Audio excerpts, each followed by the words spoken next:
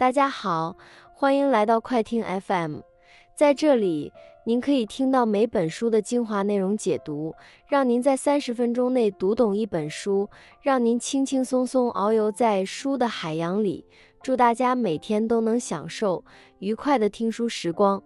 今天为您介绍的这本书是让你的时间多一倍，旨在让您的时间变得更加宝贵。或许您会质疑，又是一本关于时间管理的书。实际上，如今时间管理的概念已经为很多人所熟知，只需在网上简单搜索，就会涌现大量时间管理方法和课程。很多人可能能够说出一些时间管理的技巧，或制定计划的窍门。不过，您是否曾发现一个问题？那就是尽管听了那么多道理，却依然无法有效地管理自己的时间呢？这是为什么呢？而今我们所介绍的这本书，正是要解答这个问题。在作者看来，这是因为我们一直没有真正理解时间的哲学，因此一次次成为时间的奴隶。本书的作者是法比安·奥利卡尔，一位著名的法国心理学家。他在年轻时也曾是典型的拖延症患者。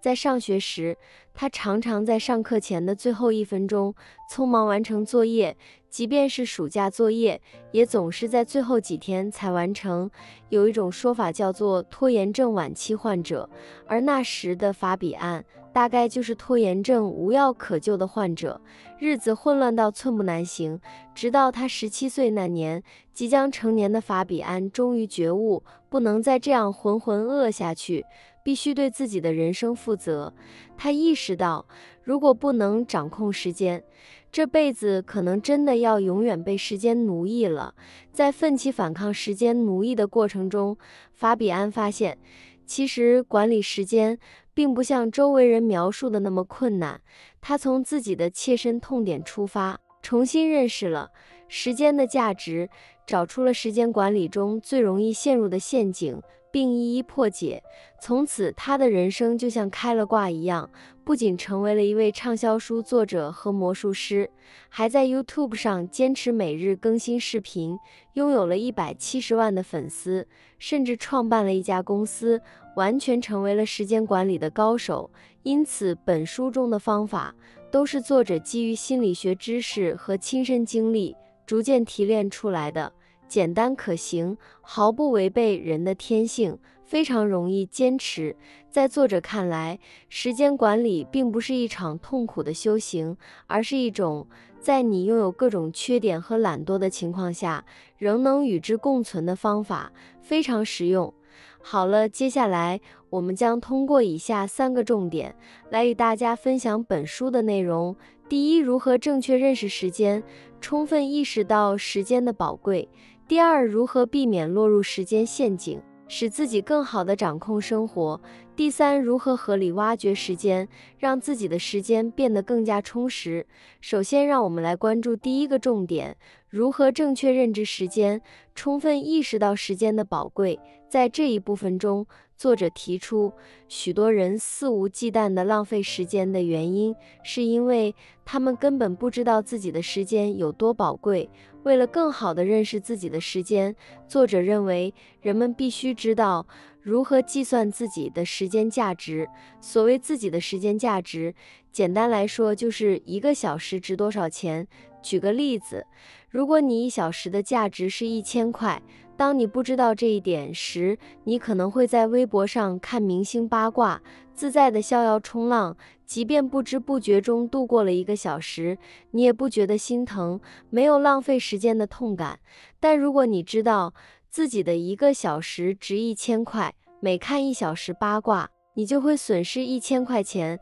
那你还会愿意看八卦吗？作者认为大概不会。当我们充分意识到自己时间的价值后，就可以自觉避免一些浪费时间的行为。那么我们的时间到底价值多少呢？让我们用最直接的度量衡金钱来计算一下。接下来您将听到4个非常简单的问题，请跟着我的引导，将每个问题的答案写下来，之后您就能知道您每个小时的时间价值是多少。第一个问题，想象一下，我会给你一张礼品卡，可以在任何一个地方消费，条件是在1小时之内，你什么都不能做，只能玩手机。你觉得这张卡里至少得有多少钱，你才愿意？第二个问题还是一道想象题，有一个非常简单但枯燥的任务，要求你在1小时之内不断的去重复做这一个任务，那么需要多少钱，你才会愿意接受这个任务？第三个问题，用你的月工资除以这1个月的工作时间，得出你现在1小时的工资，这是你当下的时薪。第四个问题，如果你是公司的 HR， 对你自己的个人能力做一个预估，你觉得自己能开多少月薪？写下来，然后按照前面的方法除以1个月的工作时间，这是你的目标时薪，然后把这4个场景所写下的数字除以4，你就会得到你的时间价值，也就是你1个小时值多少钱。虽然这不是科学或数学上的准确数据，但它综合了情绪价值、梦想价值、当下的实际工资和未来对自己的期望，这4点确实能代表时间的价值。如果您不习惯用小时来计算的话，也可以把这个数值乘上1天或1个月的工作时间，得出日薪或月薪的数字，或许会更加直观。总之，计算这个数字不是最终的目的，我们的目的是让自己充分意识到时间的宝贵和珍贵。这种对时间的认知会潜移默化地改变我们面对人生和选择的态度，学会去珍惜时间和计算时间成本，学会衡量时间成本后，在遇到生活中大小事务时，就不会忙得焦头烂额、晕头转向，而是可以从时间价值出发，对它们进行过滤。举个例子，你可能听说过苏格拉底倾听别人故事的3个原则。这个故事是真实的吗？对方讲这个故事是出于善意的吗？这个故事对苏格拉底本身有帮助吗？苏格拉底解释说，他是一个做学问的哲学家，时间很宝贵，而他最关心的事情是如何把雅典这个城邦治理得更好。因此，只有那些符合雅典现实情况、善意的希望雅典氛围更好，对苏格拉底的思想有启发的事情，才是对他有价值的。因此，他制定了这3条原则，来过滤对他的时间无用的人和事。如果说苏格拉底的例子太过抽象，那么我们来听听作者的例子。前面已经介绍过，作者是一个身兼数职、工作繁忙的人，因此他为自己的工作时间制定了4条过滤原则。每当有人来和作者聊工作相关的事情时，他首先考虑这件事能带给他多少金钱上的回报，其次考虑这件事情需要花费多少时间，第三，考虑这件事实现的可能性有多大，第四，从长远来看，这件事对他的职业发展有没有好处。这些过滤原则事实上能够帮助作者做出更明智的决定，而做出好的决定就是充分利用时间的最佳方式之一。作者建议每个人都可以根据自己的工作和生活实际去制定这样简单有效的过滤法则，把没有用却耗费大把时间的事情从生活中剔除出去。第一个重点就在这里，通过重新认识时间的价值，不仅让我们重新意识到时间的宝贵，也给出了一个重构生活的方法，那就是建立自己的过滤法则，更明智地做出时间投入的决策，从而更好地进行时间管理。当然，提升对时间的感知只是第一步，是本书作者给读者的一个热身。在了解了每个小时的时间价值之后，面对那些宝贵的时间，生活中存在哪些时间陷阱和时间骗术，导致我们的时间价值白白流失呢？接下来我们将进入第2部分，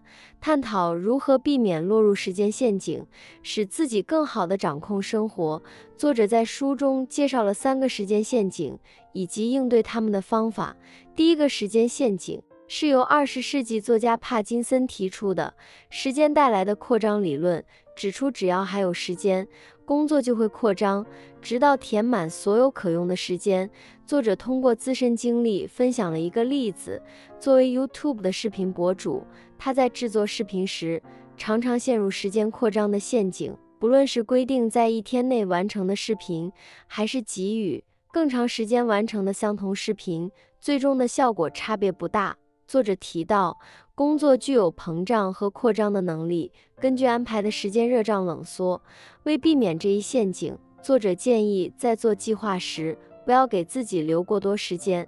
因为时间长反而会导致拖延。适当压缩时间可以提高工作效率。第二个时间陷阱是医生综合征，指的是完成第一项任务超时，导致后续任务也逐渐超时，最终可能无法完成当天安排的很多事情。作者把这种现象比喻为医生看诊时的情况，即一个病人超时，可能会延误后续病人的预约时间。为了解决医生综合征，作者建议严格按照工作计划来工作，即便工作没有完成，也要按照规定时间停止，承担相应后果。这样的做法可以提高工作效率，避免浪费时间。作者认为，在心态上真正做到按时停止工作，会发现在恐惧面前，自己的效率变得极高，总能在时间截止前完成任务。对于担心老板可能会生气的问题，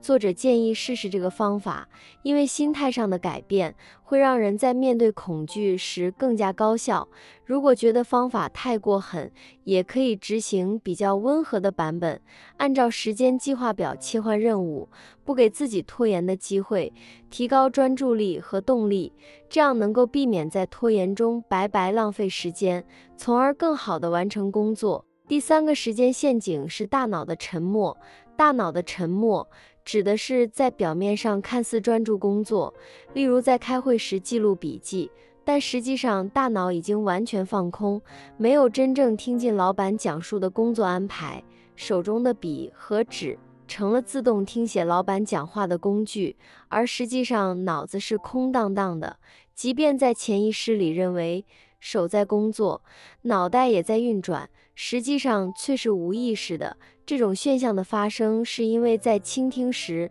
主要使用的是大脑中的听觉皮层，而其他神经区域，如视觉区和运动区，在听别人说话时没有实质性的工作，导致无聊，并进入大脑默认模式的状态。在这种状态下，大脑像电脑一样处于待机状态，开着机但没有实质性的工作。为了避免这种情况，需要让大脑的其他神经区域工作，以保持专注。例如在处理可视化图表的统计工作，或者用电脑打字写文档时，放上背景音乐，这样可以避免大脑进入默认模式，保持专注，提高工作效率。在第二部分，我们已经介绍了3种避免落入时间陷阱的方法，包括时间扩张、医生综合征和大脑的沉默。这些时间陷阱就像一双无形的双手，偷走了很多时间，但我们却常常忽略它们的存在，将时间浪费的原因简单归咎于自己的懒惰或拖延，导致问题无法解决。为此，作者提出了应对方法，让人们更好地掌握自己的生活，避免重复落入陷阱。接下来，我们将进入第4个重点，探讨如何合理地挖掘时间，让自己的时间变得更加充裕。时间就好比金钱，想要拥有更多时间，就需要开源节流，两者都需要付出努力。在第2部分，我们已经讲述了如何节省时间和避免时间的浪费，而在第3部分，我们将探讨如何挖掘更多的时间。作者提出了3种方法。第一个方法是不让大脑闲着。在当今社会，我们的生活往往被碎片化的时间所填满，但这些碎片时间却常常被浪费在刷手机或发呆上。作者认为，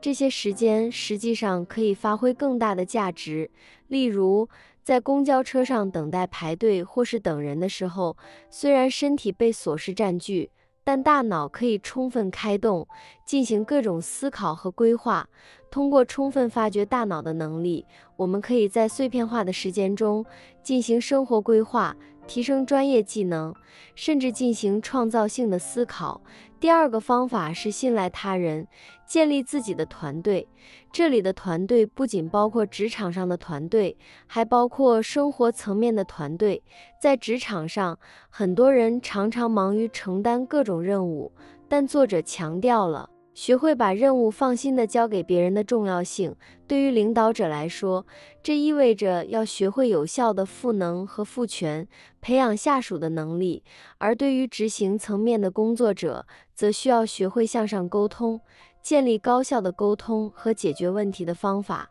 在生活中，作者建议我们不必追求面面俱到的生活技能，而是可以建立团队，将家务修理等工作交给专业的服务人员，使自己更专注于自己擅长的领域。建立家政、旅游、理财、税务、法律咨询等方面的团队，维持稳定的服务关系，可以更快更好地解决问题，降低时间成本，使生活更有价值。回顾第一部分，我们学会了如何计算自己的时间价值。作者强调了个人时间的宝贵，而建立团队的方法不仅能提高效率，还能降低时间成本，使人生更有价值。在这一部分，我们了解到挖掘时间的方法，使碎片化的时间也变得具有价值。第三个方法是克服最小努力法则。心理学家亨利·拉波利认为，在我们每个人的内心深处